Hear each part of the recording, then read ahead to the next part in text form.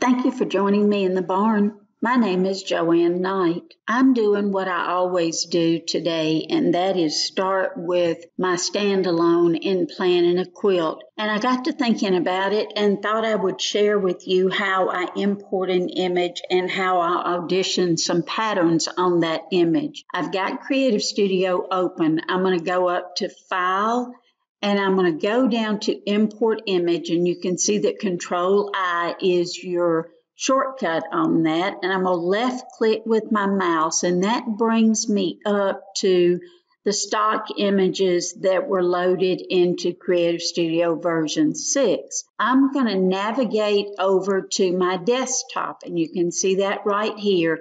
And on my desktop, I have a file folder where I was teaching recently. And in that file folder, I'm going to look for a quilt block and image. And right here, I have a folder that says blocks. So I'm going to double click on that, and you can see all of the different blocks that I used in that quilt. So I'm just going to choose this one right here that says log cabin. I can only bring in one image at a time. It doesn't do me any good to hold down the control key and select another image because it's going to only highlight one of those. So I'm just going to click on open. An image is going to create a new quilt group just like Border Corner does and just like Edge to Edge does, and it's always going to bring it in on the point of origin. You cannot size this image in CreativeStudio. I can hit F3 on my keyboard and I can make it not so bright so that I can see the patterns a little bit better.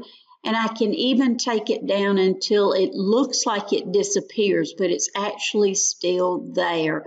So I'm going to hit the little X and close that out. If an image comes in rotated, and it did that for me several times until I figured out a little trick, what you want to do there is not in CreativeStudio, but in your Windows program for photos. If I go back to that folder,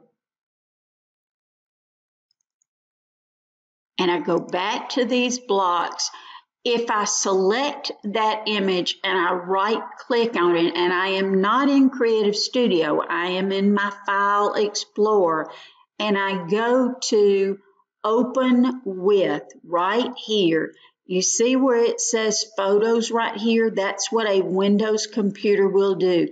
If I will go to Photos and open that picture in Photos and go right here to Edit, if I just make some slight little edit, it doesn't have to be very much, but just some tiny little edit on that, and then I tell it to save a copy and then bring that image back into CreativeStudio, it will turn it the correct direction, even though it looks like that it is correct whenever you look at the picture. Sometimes CreativeStudio will rotate those images, and I take the pictures with my phone, and that's the way that I have figured out to have them come in, not turned on an angle.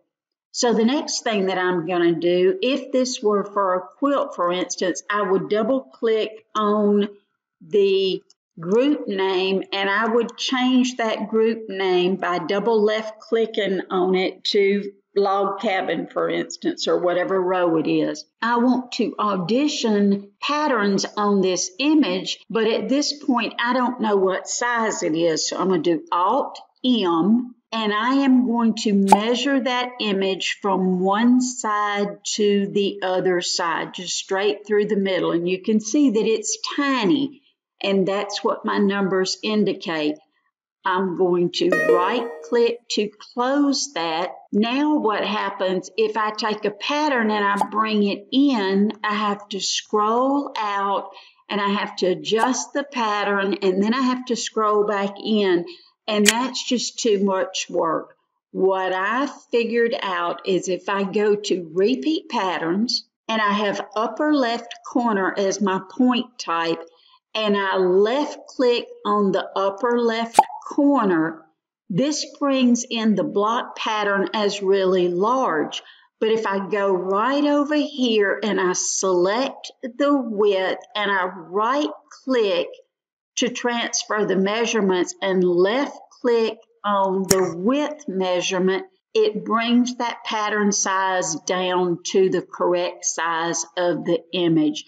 And that's the way that I audition patterns. I may go right here and search for block and hit enter, and I can left click on this pattern, and as long as I have this setup box open, it's going to retain the size of that pattern and what that image needs to be. I can left click on this one and it will change it. Let's go down and pick this one and it changes to that. If I decide that I am auditioning one and I like the way that one looks, what I can do there is scroll out a little bit, select this pattern and move it over to the side. Now I'm going to left click on the word again. I'm going to left click on that upper left corner again. It will bring in the same pattern, but I'm going to left click on a different pattern and that will bring a totally different pattern in. As long as I have this setup box open, then I can do that just as many times as I care to do it. So this is the way that I look at patterns and audition patterns for quilt blocks and for quilts before I ever go to the machine and stitch something out, so that I have a plan to be able to get started with. Doesn't mean I'm not going to change that plan, but at least I've got something to get started on whenever I am working on something. So I hope that helps you a little bit. I'm going to hit OK. And now I can go on to my next block that I want to do. Thank you.